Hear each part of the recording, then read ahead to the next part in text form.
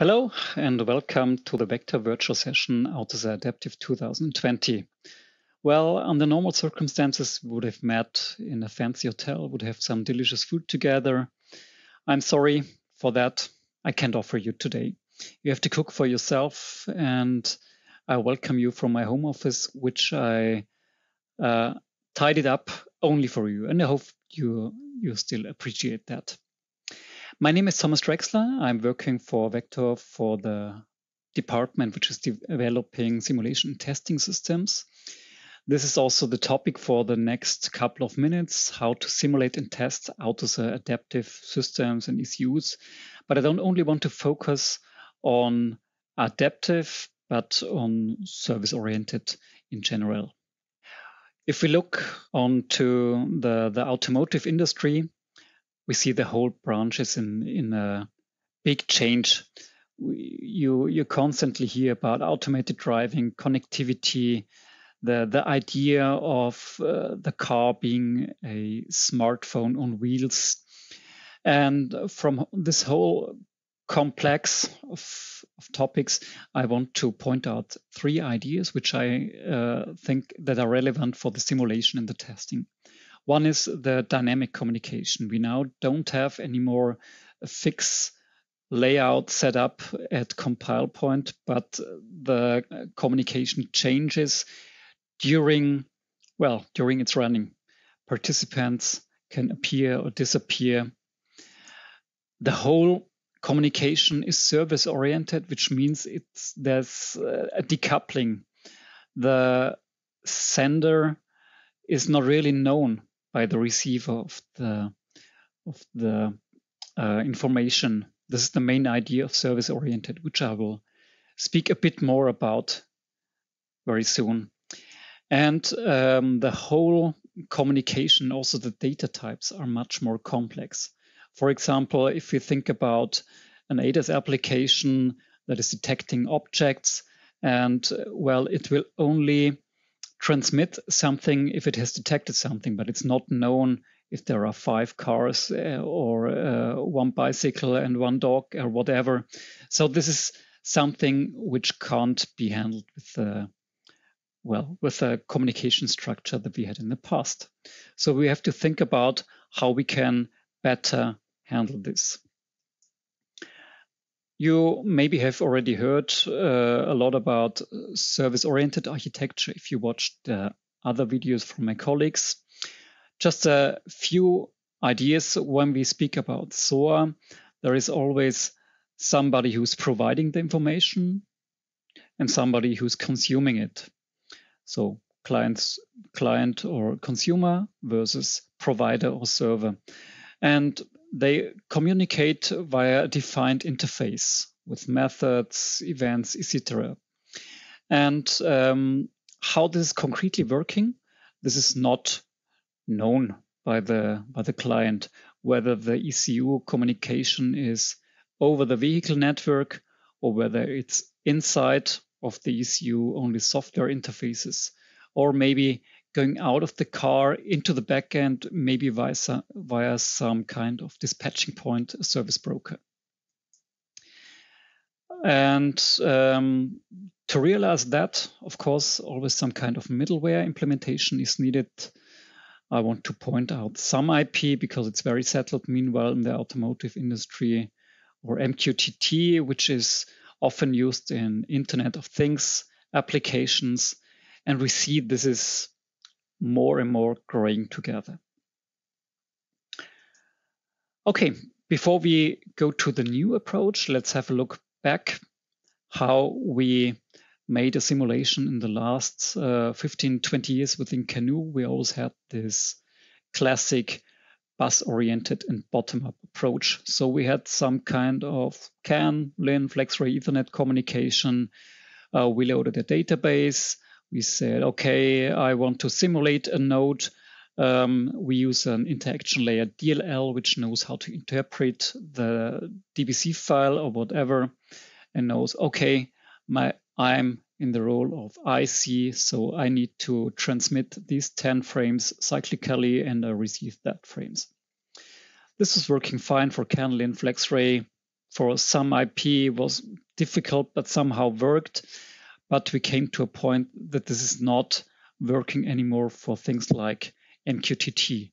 And we said, okay, let's do it exactly the other way around. Let's start with a top-down approach where the application and its interfaces in the focus. This is something that we see much more in the future. So we created so-called communication setup. You see here participants. Participant could be something comparable to an ECU, but not necessarily. And here you see the focus is on the ADAS participant who is communicating with other participants. And there are always endpoints. And in between the endpoints, you will come to know very soon something which is called communication object. The participants can always take over different roles, either consumer or provider of an interface. Okay, to compare and maybe to make it easier to you understand why we did all this, what can be done in the old, what can be done in the new world. So simulation of CAN, LIN, FlexRay, Ethernet, whatever, and have a concrete serialized communication. This is the old world. This is partly also working in the new world, in the new communication setup, especially for Ethernet. But we can't only have a concrete serialized communication, but also have an abstracted. So we directly use the defined interfaces. For example, if we have a virtual AUTOSAR SWC, it'll speak against the RTE interfaces. And this is directly connectable to CANoe with the new communication setup. For AUTOSAR Adaptive, we also can only use the new communication setup. I already spoke about MQTT or comparable protocols. And in principle, any piece of software will be very soon, with the help of CANoe for software and an adaptation layer, be connectable to the communication setup. And another thing which has to be known is for Ethernet, all new features will only be implemented for the new communication setup. Okay, before we dig in too deep, maybe a couple of words about new terms, new wordings. I already used the term CO, communication object. That's the concrete implementation of a service with methods, events, etc. So there is a so-called model editor. Come to it later.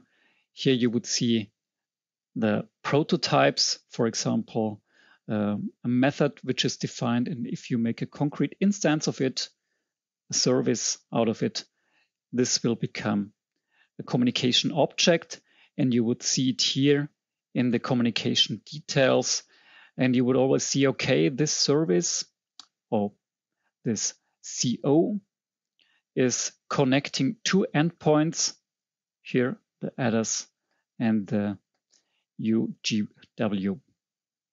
This is how such a CO could look like if we look at it in VCDL, which is a domain-specific language and could be used alternatively to an ARXML file, for example.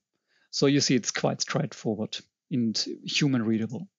I already mentioned MQTT because this is something which we found is not quite well working with the CO concept. So there is something more abstracted called distributed object. I can't go in details for now, but if you're interested in that and MQTT, just use the Contact Me button and we can set up a session where we can take the time that is needed for explaining this concept or maybe your use case. Okay, I already said we have participants that speak with each other, and there are different ways of how to do this. And how this is done, this is defined in the so-called binding. It could be either an abstract binding, something like the communication over the AUTOSAR RTE, or a concrete binding, which we need if we want to see a SOM IP frame in the trace window. And how this is all looking like, how this is all working, I'll show to you in live in the CANoe directly. So I already prepared a new configuration, but it's only an empty one. I can close this window because I don't need the simulation setup anymore. I will use the communication setup instead. And the first thing, as before, is I load a database. I'm now loading an AUTOSAR Classic database. And okay, this would be the same also in the old approach. I could also load FibeX or this VCDL or an AUTOSAR Adaptive file. I now switch to the options. There is an import filter, which you should set if you have a specific OEM configuration, because like in every good standard, everyone uses it a bit different, and we need to take care about that in the import filter. Okay, now I imported it. What is maybe important to know is you always have to apply the changes you made. And yeah, this is the first thing which was done. This picture you already saw before. I look on the participants, so this would be comparable to the ECU view. You see, okay, ADAS is communicating with these other participants. Head unit is only communicating with these one. I now see they are all configured as remote. And what I now do is I create a full simulation. If, of course, let's say the head unit would be as a real ECU on your desk, then you would switch it to real. Next thing that I said, okay, we need to do the binding, because I want to see a concrete and serialized communication.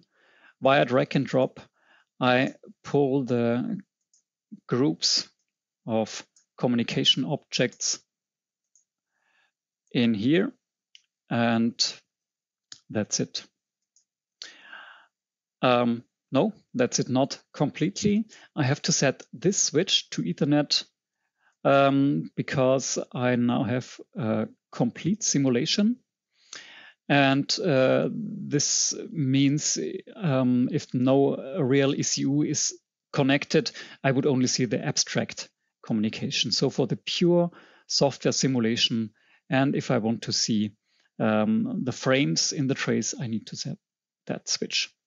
Furthermore, I open the model editor. I already said before, in here you could check how is a service implemented. For example, this drive status, you see it's transmitting PDUs. Up here you would see the prototypes. For the SOM IP binding, in this case, in the database, the service discovery was not activated, so I have to do this by myself. Okay, that's it. You would now already see some communication. I will still extend it a bit.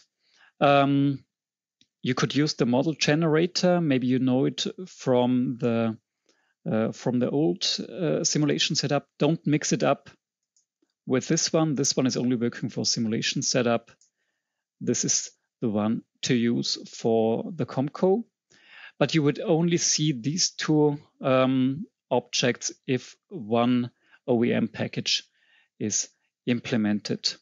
I now still activate this switch, so I see the AUTOSAR PDUs automatically transmitted. If you have implemented or installed an OEM package, and use the model generator.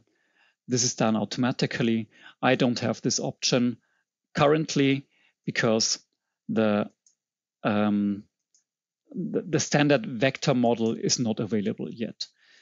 I start the communication and let's open a trace window, and right away I see a communication which looks very alike as you might know it from the old simulation setup.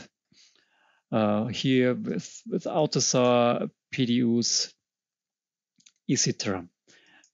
For the moment, we only have initial values transmitted. To add some primitive application, I would simply add a panel. You could also use CAPL or C# code, but for the moment, and as I only have very limited time, I just make a small panel. I go to the participants. You could also use a different way of navigation.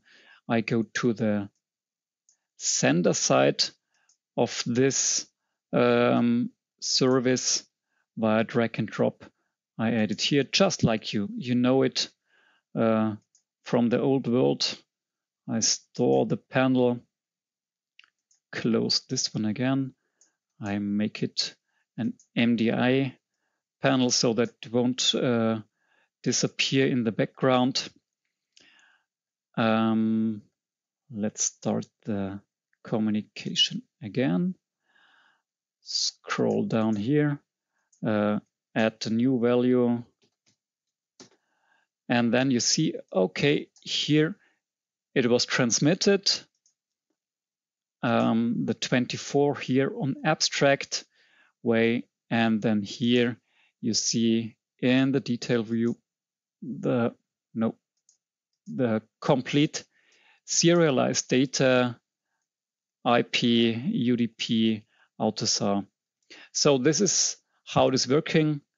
Quite straightforward. I think there would be many things to more show you. As I said before, I'm sorry, time is very limited for this session. I would be happy to welcome you again in the Q&A session. And if you don't have time when the Q&A session will take place, just use the contact me button. Then we can also set up a private session and concretely look on your use case and your question. Thank you very much for your attention, and hopefully seeing you in the Q&A. Bye-bye.